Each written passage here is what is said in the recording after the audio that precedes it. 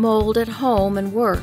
Comprehensive home air quality testing may also reveal that there are mold spores in the air, along with other irritating airborne particulates. Mold is one of the most common allergy and allergy triggers, and if it's black mold, could be an extreme health hazard that needs immediate attention. Letting mold spread has the potential to infect the home or entire building, especially when the HVAC system is running frequently. The spores spread easily through the ductwork.